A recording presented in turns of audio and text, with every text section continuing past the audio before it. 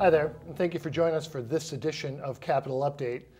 Since we've taped last, we've had a special session, and there has been a lot going on in that time frame. And today, as always, we have our three representatives, or two representatives and senator joining us to talk about what happened and to answer some questions that you may or may not have thought about that happened during that session. So Jerry, Cindy, David, thank you for joining us today. Thank you, Randy. Thanks, Randy. Thanks. You know, as we were sitting here talking before the start of the show, Jerry, we were talking about the special session and why we go into special session. And as always, you've done some research and you have some history and well, you know, I'm just going to hand it off to you about the special session and why we have them and some different, you know, fun facts about it. All right. Well, thanks, Randy. And yes, we did have a special session. Our history is that since 1858, when the state was established, special sessions were set up to be an extraordinary circumstance, things that would happen that were beyond the control of the legislature and the need to call it back. In our first 75 years of statehood, we had only 7 special sessions. The first one was called out for the Sioux Uprising, the Indian War around New Ulm. And then we didn't have any for a long time until the Great Depression in the 1930s. And we had a couple of special sessions to deal with relief for our citizens. And then we also had some issues with regards to the soldiers returning from World War II. So that brings us up to 1935. Then from 1935 to 1975, we had 14 special sessions. And then from 1975 to the present, the next 40 years, we've had 30 special sessions. So the trend has been doubling, you know, in these increments. And it's notable that of the special sessions in the last 40 years, most of them, about 18 or 19 of them, have been budget-related issues regarding education and education spending. Special sessions. That's the primary topic for the last 14. Well, not the last 14 consecutive, but of the last 30 during the 40 years have been largely inclusive of education spending and disagreement on the amount of money that should be spent on education. We also had 6 special sessions for floods. We had a couple other for iron mining workers during a slowdown in the 80s in terms of extending unemployment benefits. And then we even had one special session requested by the Dayton-Hudson Corporation, apparently to stave off a hostile takeover of their company and changing some laws here. So my point is that these are supposed to be extraordinary circumstances, and what we've seen in this last session, and Governor Dayton started out the very biennium of this new session, threatening government shutdown, threatening gridlock, and I was very concerned that we would be heading to a special session, and I expected it. I had predicted it, and thankfully we didn't have a shutdown, but I thought that's where he wanted to go. And you know, it's a little troubling because normally you would veto bills because it has something in it that you can't live with, or you would veto a bill because it's too expensive or it spends too much money. Here we had a circumstance where the governor vetoed bills because it did not have provisions of a bipartisan legislation, didn't have provisions in it in which he wanted. And so in closing on this issue, it's important to note that if the governor really wanted something, he should have laid out his agenda early in the game. Governor Dayton has not even given his State of the State addresses in the last 2 years, April 30th and April 9th. Both of those dates are well beyond committee deadlines for turning in bills. So if he even wanted his own legislative members of the DFL caucus to advocate for his priorities, that simply wasn't done. And those bills weren't introduced, and we put together a bipartisan bills with the DFL Senate and the Republican House, and it was truly, even in Senator Bach's own words, in all the years that he's been here, is truly the most bipartisan legislation he's ever seen. But the governor went ahead and vetoed it. So I don't think the governor should be legislating from the executive branch. That is a separation of power that's reserved for the legislature, and that's what it appears he's doing. That's interesting. You know, when you describe the special session, it's interesting because it's not special session, it's normal session now, really. It's business not completed. And all I can think about with that is if that was any one of us outside, each of us have jobs outside of, each of you have jobs, you'd be fired if you couldn't get your work done in the prescribed amount of time. And here the governor is sitting there saying, the polls say they're with us, let's push this, because they won't blame the DFL, they'll blame the GOP for this shutdown. So very, very interesting fact that most people don't realize. We shouldn't be having them, and I say this kind of tongue-in-cheek, we ought to pass a law that says we can't go to special session unless it's truly special or extraordinary circumstances. Exactly, yeah.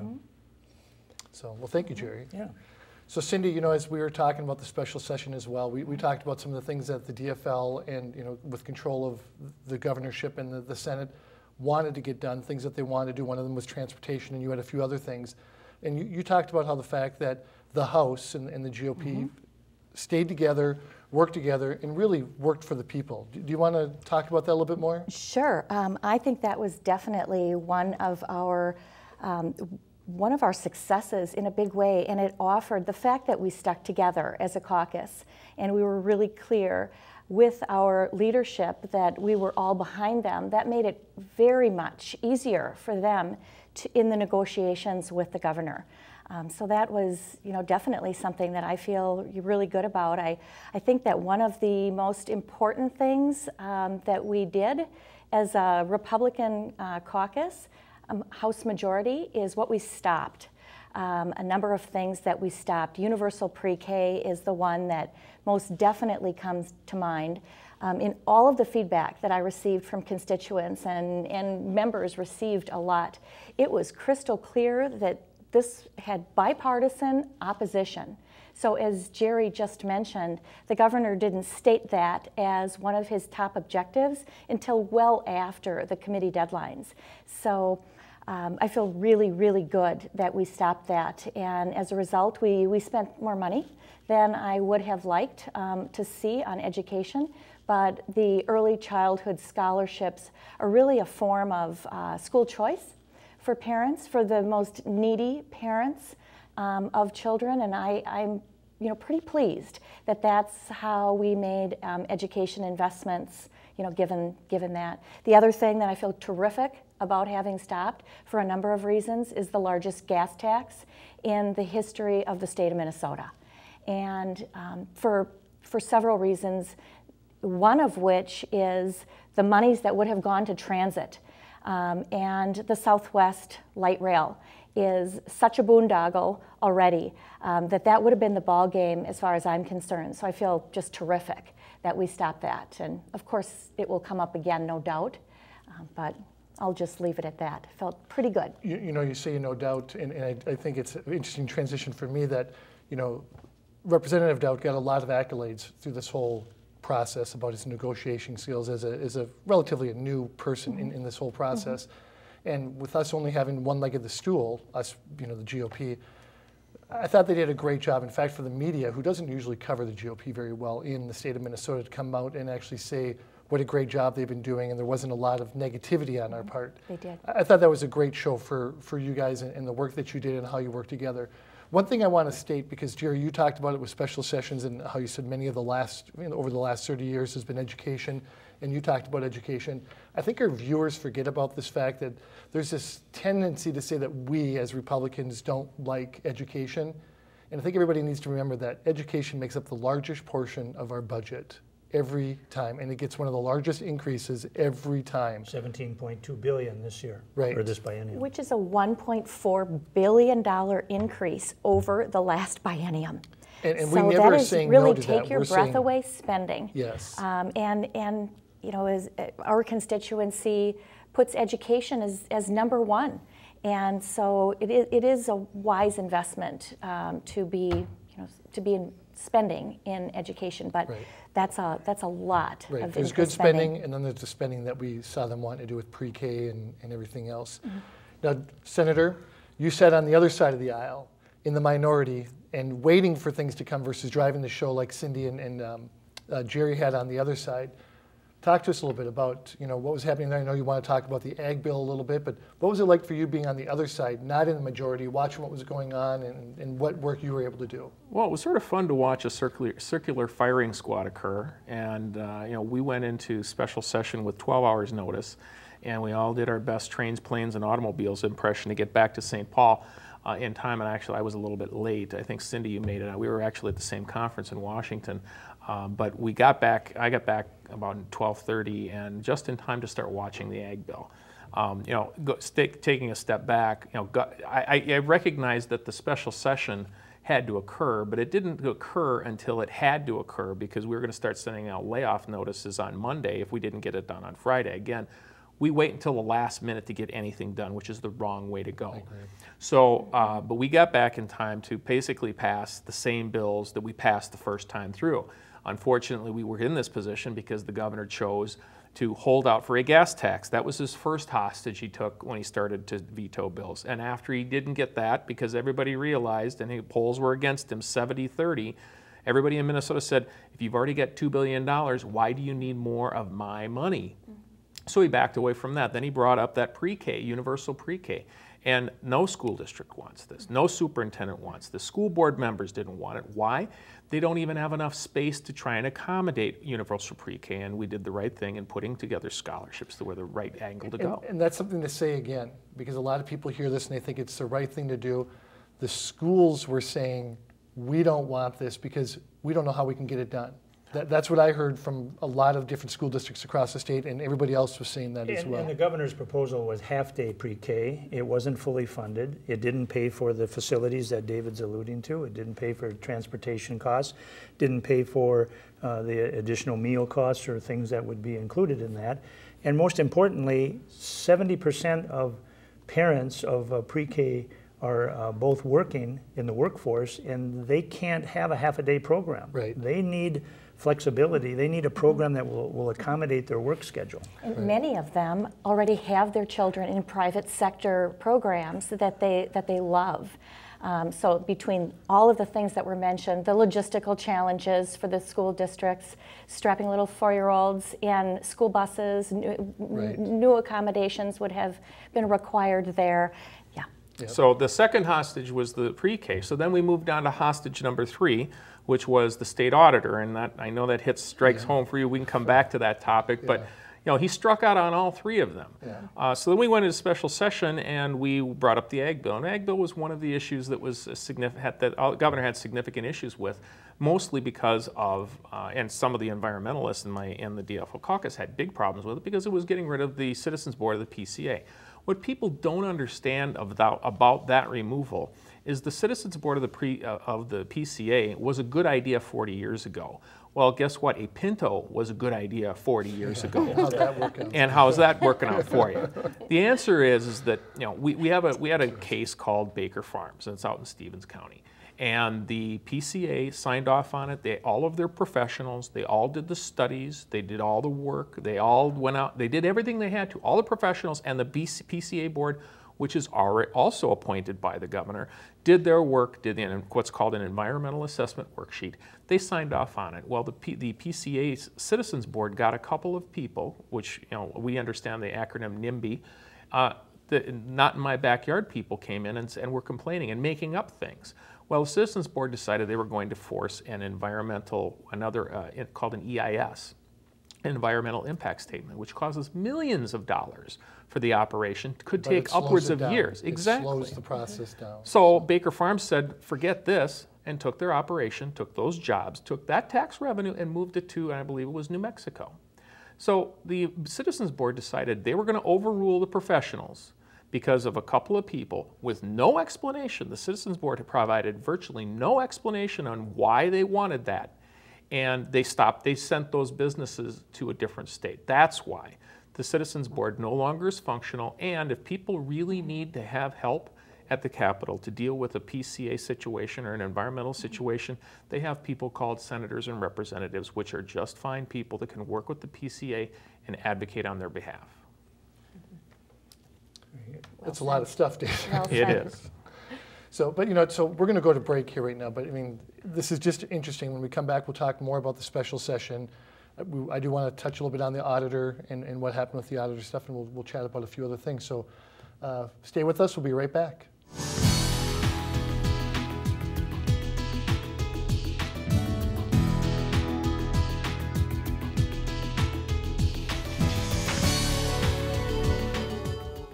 welcome back. As we went to break, we were talking about the special session and how the governor in 3 different times tried to extend or prolong or said he wasn't going to end the special session.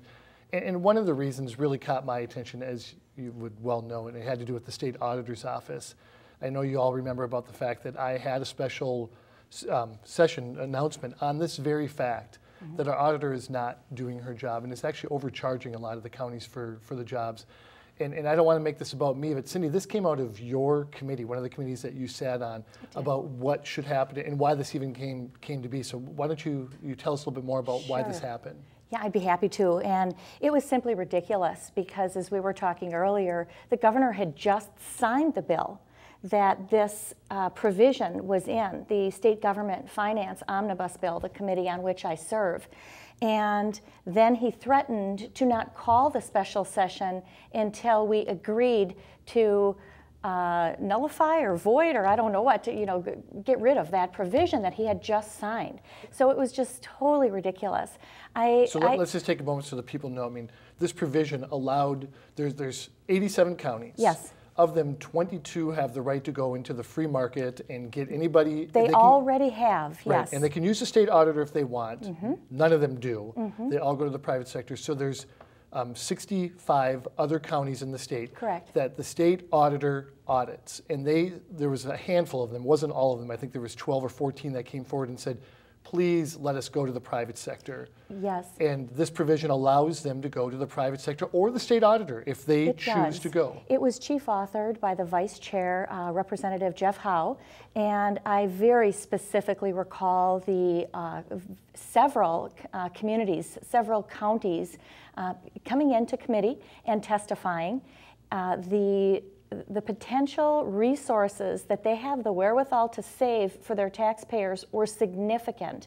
They were all extremely conscientious testifiers, and I was just delighted to vote yes for that bill, and would do so again. Sure. It really only made sense. Well, it brought the power back to the county, and it's saving the taxpayers money. And so for someone like myself representing 2 counties, Hennepin County and Carver County, Hennepin County already has this privilege.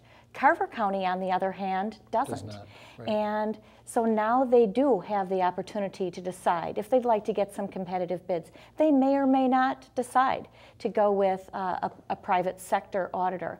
And the auditor never came to committee. She never testified, making a compelling case. Not to mention, her office still has the wherewithal to come in and do an audit of the audit if she has a concern in any way. So this is a matter of local control, and I'm just delighted that it passed. Yeah, and I was as well. And I don't want to beleaguer that point because I could go on and on about other things with that, but I'm just happy to see that bipartisan support. This was not a Republican-driven deal. This was not a Democrat. This was something that they said the people deserve it, and I was so excited about that. Yes, it was You also have to remember every city uses private. Every school board uses private. 22 counties use private. The anomaly is the 65 who are forced to use it. So really, we were just letting us 65 counties do the same thing as the rest of Minnesota gets to do. Equalizing the table for the rest.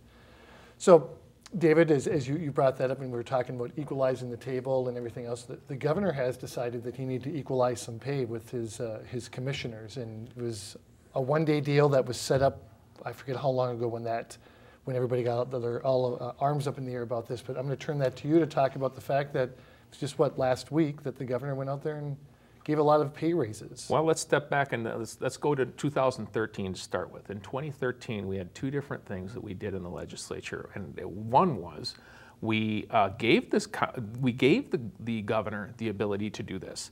That was passed on a partisan vote. Every Democrat in both chambers passed that bill to give to the governor, who's a Democrat, to actually have that authority. We gave them that authority, not with my vote, not the other 2 votes here at the table, but we gave them the authority, the governor the authority to do this. We also, in 2013, did something else. We have a constitutional amendment ballot question coming up in the 2016 election. To do what? To take our salaries, the ability for us as legislators to raise our salaries away from them. Now that might sound like a good thing, and here's how I'm going to tie these 2 together. Earlier in the year, the governor announced what he was going to do. He was going to jack salaries, some of them by over 100%. How many people in Minnesota have 30% raises, much less 100 and some percent raises? Right. The legislature, rightfully so, was outraged. We passed a bill through both chambers. I didn't actually vote for it because I knew what was going to happen, and I stood on the floor of the Senate saying exactly what was going to happen is on his one day where they gave him the authority again for one day only to make those raises, he was going to put them all back exactly where he put them. Well, he did. Now here's the tie-in. We're feathering the nests of political appointees. That's who they are. They are not CEOs. We keep talking about them being CEOs, and I was actually on TV about a week ago talking about how comparing commissioners to CEOs is like comparing an apple to a bowling ball. They're both round. That's the only thing that's close to being accurate about them. We're in the process of feathering the nest of political appointees. That's what I say this is.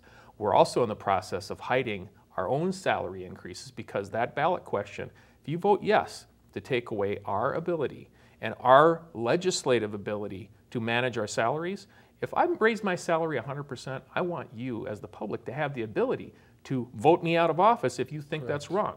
I will no longer have that ability. What we're going to do is create a little blue ribbon fact-finding task force. And they're going to do, I'm sorry, exactly what the Democrats in St. Paul want to do, which is raise our salaries for us because they think we are underpaid. If you're going to vote yes on that, it all comes down to feathering nests. A few weeks ago, we feathered the nest of the commissioners, and now we're going to change the rules, and we're going to hide, and we're going to use all kind of subterfuge to give ourselves salary increases. That's the kind of thing that Governor Dayton and the DFL really have been doing. I hate to be so negative about it, but that's the truth of the matter. Well, and there's a lot of committees like that. I mean, we had one of our friends become a regent, and we know there's issues with the way the regents are selected and how they get presented to you, the legislatures, to be selected. So it's this one and probably 15 other boards that we should really be taking a look at in the next time you guys get together to see if we cannot get some of these taken away and keep it more transparent, because it's not transparent when this Blue Ribbon Board would get together, or the Regents Board. The people just don't realize what's happening. So stay on that, Senator. I know that's something that's near and dear to you, and I think we got to keep the fact that some people got some huge raises that maybe weren't deserving. They think they were deserving, but others would not. Jer, in the final minutes of their meeting here today, I want to bring it back to you. You told us about special sessions and how they're not so special anymore. They're kind of ordinary versus the way that they were. And I'm going to look at you and say, as the pragmatic man that you are, should this session have happened? Do you think we could have avoided it? What do you think should have happened so that we weren't spending the hundreds of extra thousands of dollars to have this special session? Well, I think the actions should be suspect. It appears that the governor's rhetoric early on was talking about the compromises that they are going to have to make to avoid a shutdown. And so that was a very partisan, one-sided point of view that we're not going to make bipartisan compromises, but you're going to have to compromise. In the end, the governor vetoed 3 bills and forced a special session. After the special session, they were basically the same bills that got signed, except that the governor was arguing on education that we needed to have the pre-K, and in the end, maybe he wasn't really that committed to pre-K as long as it meant spending more money than he acquiesced on the pre-K, and we ended up spending $400 million more than the original proposal, which ended up with a 1.5% increase in fiscal year 16 and a 2% increase in fiscal year 17 on the base. And then there was another $125 million that was put into school readiness, early learning scholarships, another $10 million for Q-Comp, and the remainder of the $125 million was kind of dispersed in areas of special interest. So in the end, there really wasn't the need. We have another session coming up. If the governor felt so strongly about something, he should have advocated for it early in the session. And like most of us who have failed initiatives, you try again next year. Sure. And so that's what the governor, in my judgment, should have done. He should have signed the bills. They were bipartisan legislation.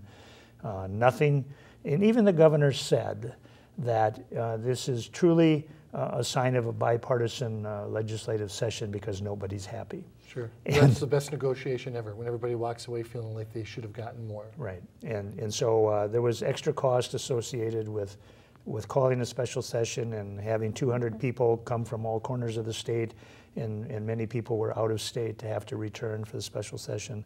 A lot of extraordinary costs for what was not an extraordinary circumstance. You know, and the governor is 2 for 2 now, because the last special session that we had, he ended up signing the bills as they were before. So it's interesting that he's not thinking about what's right for the people here. He's thinking about what he wants versus what the people need. And the legislatures, the other 2 legs, this House and the Senate, stuck together. And well, last time the session ended, the controversy over the special session in 2011, I believe it was, ended because the flow of beer was going to stop because we couldn't renew the licenses. Right. And thankfully this time, as we enter the hot, humid summer, the beer is still flowing. Right. And the parks are open. And everything is good again in Minnesota. Yeah. So, well, thank you all for showing up today and for the work that you do. I'd like to remind our viewers that if you want to get a hold of them, if you don't agree with something that you heard today or you agree with what's going on, they all have websites. You can get a hold of each one of our legislatures, and they want to hear from you. They represent you, they want to hear from you, and they are working for you.